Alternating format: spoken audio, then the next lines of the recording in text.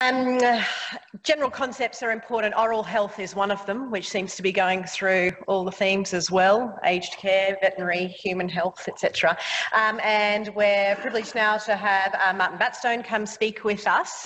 He said he was the only surgeon on the agenda, but we always make sure there's a surgeon on the agenda. So we are very grateful, and take it away.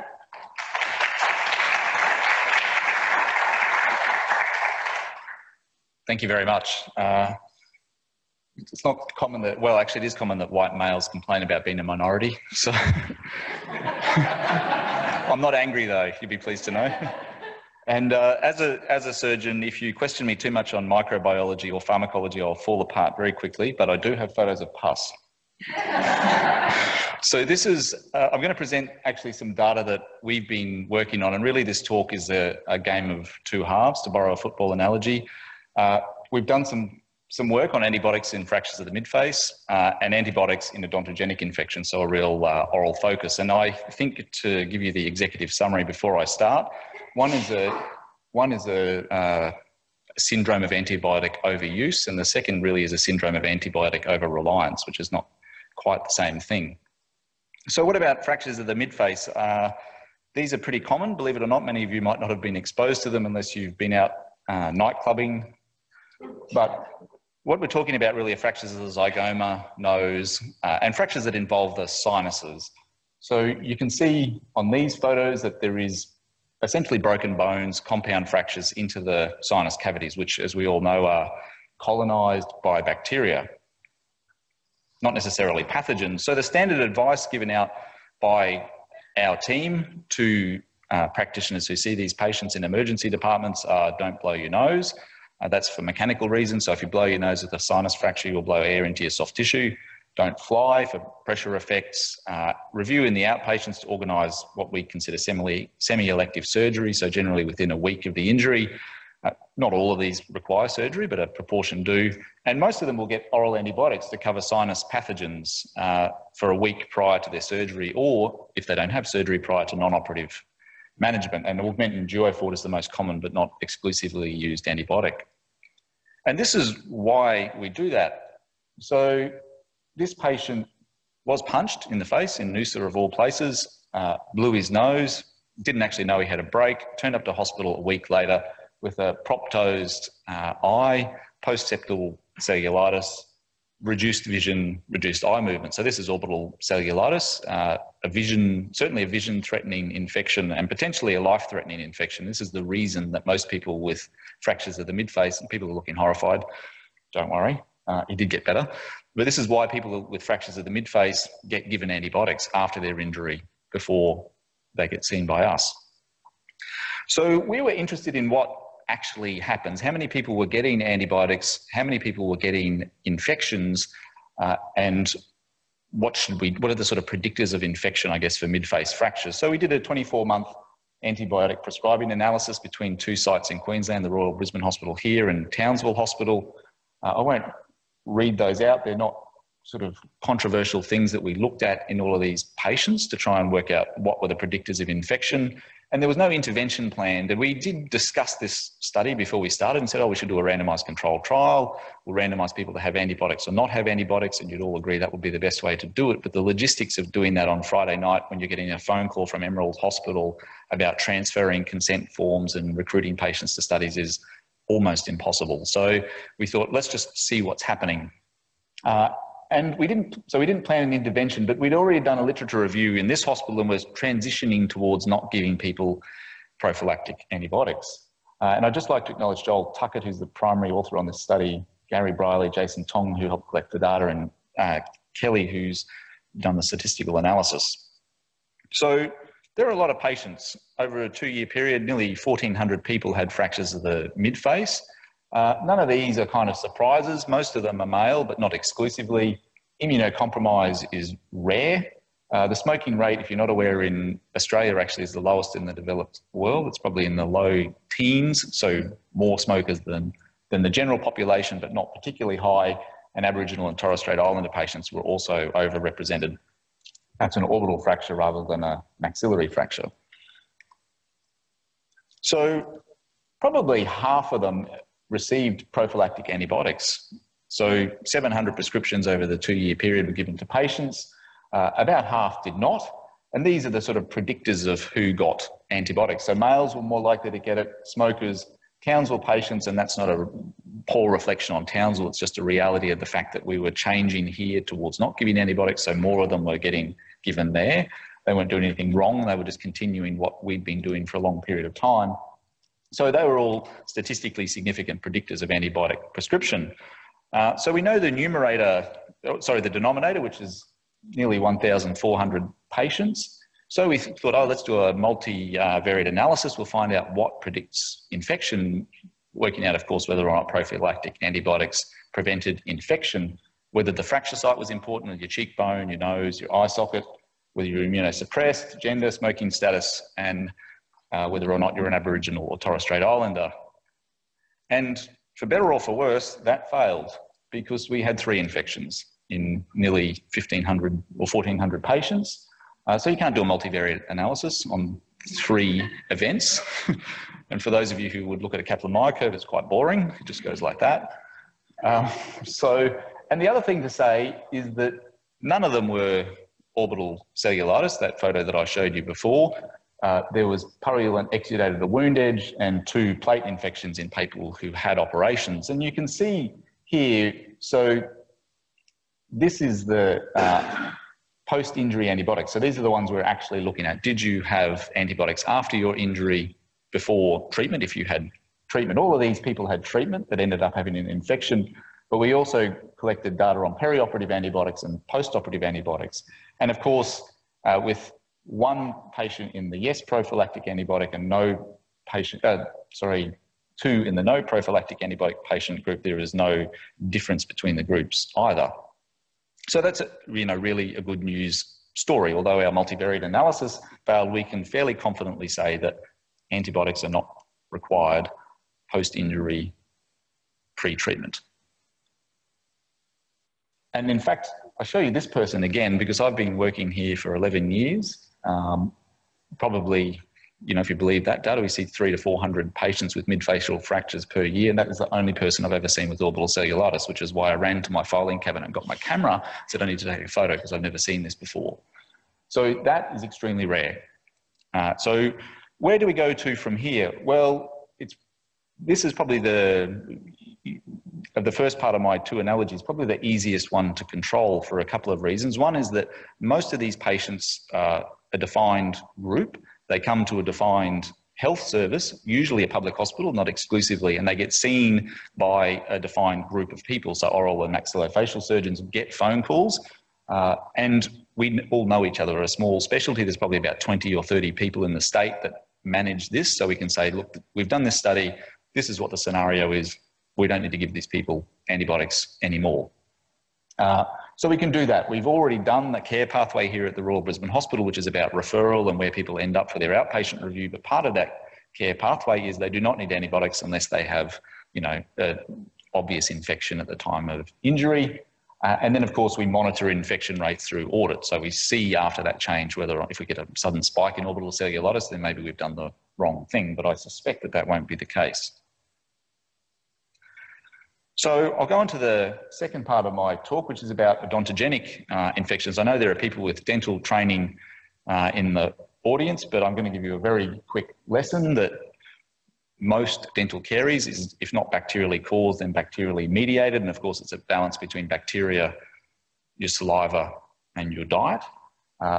Causes destruction of the tooth structure, so enamel, dentine, and then eventually it will get into the pulp, which is I don't want to say living, it's all living, but the part of your tooth with the blood supply, and then it can become inflamed and eventually necrotic and infected. Then the bacteria get into the bone. Then you have a dental abscess, and of course the vets know about that as well. That's an intrabony abscess, and then you'll see on my next slide what can happen after that. But the vast majority are from oral flora, as you would expect, because that's what you have in your mouth. That's what causes dental caries.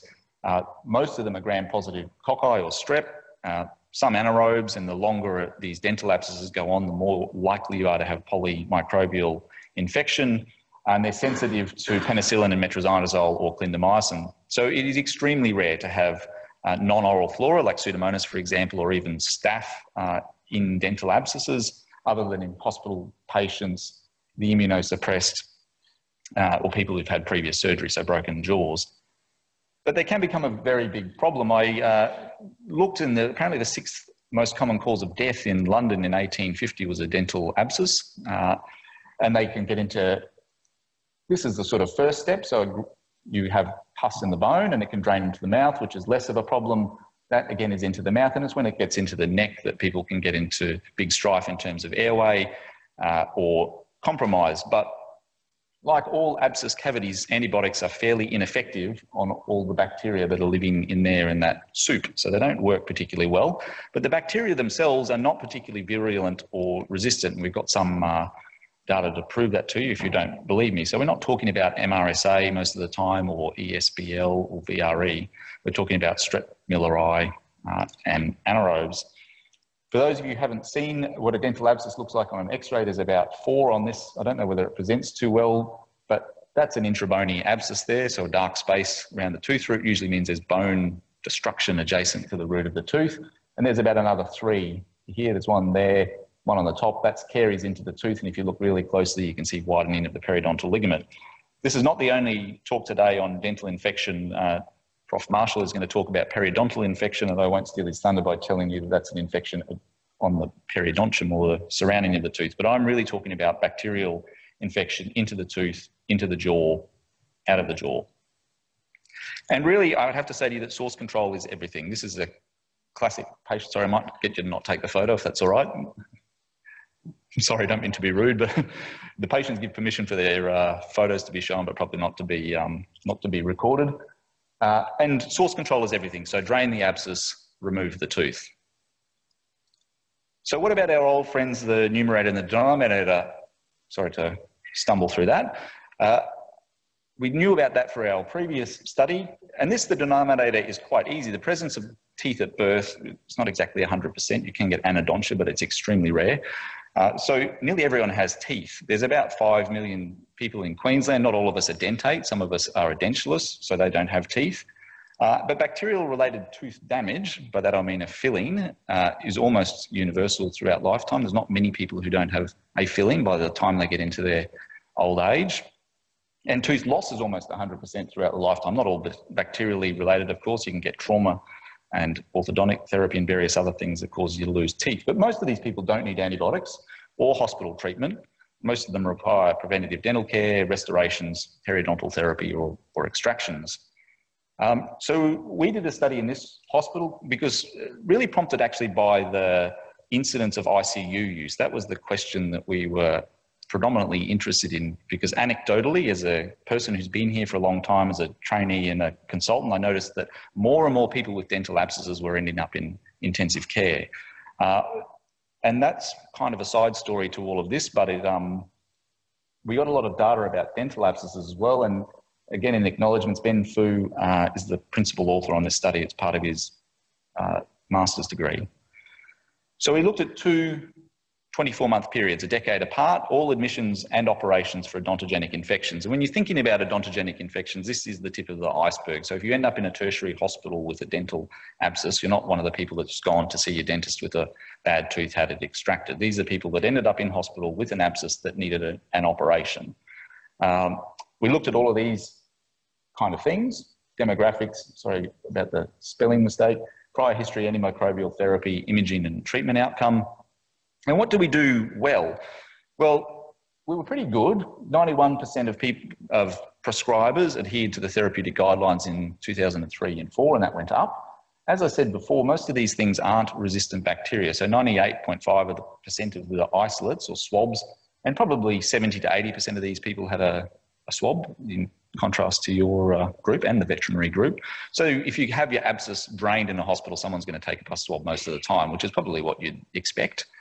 And there were no deaths in either cohort, so nearly 300 people, whereas this is a condition that used to have a mortality of about 50%. So we're doing fairly well on that front. That's a mouthful of pus, by the way, just in case you weren't sure.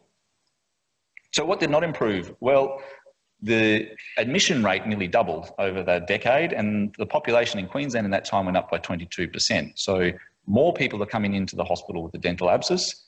The delay to theatre or source control went up, so from 11 to 15.4 hours. They stayed in hospital longer, and the ICU admission rate went from 7% in 2003-4 to nearly 24%. And, you know, this week is a snapshot. I walked around, we had 3 dental abscesses, one of them was in ICU. So it's not stopped since 13-14, this continues. And the increase in ICU admission rate alone cost $700,000. So clearly at the hospital level, there is some work to do. We are not doing things well here for various reasons, which I won't go into in this talk. That's a separate kind of issue. But what about pre-hospital care? Because actually stopping these people getting to hospital with dental abscesses is the most cost-effective and antimicrobial sparing approach. And this is probably the kicker. 63% of the patients in our study were prescribed oral antibiotics by their general medical practitioner or dental practitioner in the days leading up to admission without removal of the offending tooth or without source control. So nearly 2/3 of these patients were given a prescription. And patients frequently said they were given a prescription for antibiotics and told to return some days later when the swelling had resolved, as the infection would make the local anaesthetic ineffective, which, you know, unfortunately is a mantra that is present in the community, certainly not exclusively. There are lots of good dental practitioners, but that is a very, very common myth. And I can see some of the dental practitioners in the audience nodding their heads because they know it to be true. And we have people come in all the time saying, I went to see my dentist, he said, go and take the antibiotics for a week and then come back when your swelling's gone and I'll remove your tooth. And they end up in the hospital and the swelling is worse. And 1/3 of them end up in intensive care. So we have a problem. More people are coming in. They are very resource intensive, as you can see, and they're often treated with antibiotics for weeks, because by the time you've had your week of antibiotics and it hasn't worked, you've come into hospital and had your abscess drained, and then you get your week of antibiotics to continue to treat you. You've been on it for 2, sometimes 3 weeks. And our management of these patients has become more complicated, but if we look at things like length of stay, mortality, it's not better. So how do we fix it? Well, it's much harder to solve than our initial problem, and this is not to blame the dental community, but it's a less coherent group of people to try and change behaviour on. So this is probably the hardest, I think. So educating existing practitioners about the limitations of antibiotic therapy and the use of local anaesthetic and the importance of source control. So getting that message out in the general dental and medical community, I have to say, is probably the hardest thing. This is something that we as oral and maxillofacial surgeons and dental educators can contribute to, so we can at least ensure that the next generation of dental practitioners don't believe that and will practice source control rather than antibiotics and return. Access to treatment is obviously a very big issue in dentistry, and I don't have any data on this, but I have to say it's a bit anecdotal, but when I see patients who complain about access to dental treatment, it's usually the elderly and the self-funded retirees who are complaining about being unable to access dental treatment. And these patients are not necessarily the same group. These tend to be young adult people who I'm not sure would access dental treatment if it was available. So maybe Prof. Lippman's not in the audience, so I can say this. We take the $700,000 from ICU and we spend it on 7 dentists around the state removing bad teeth. But there are other things that can help as well. Water fluoridation, of course, prevents dental caries in the first instance, or at least reduces its incidence. Or a sugar tax. That's it. Thank you very much.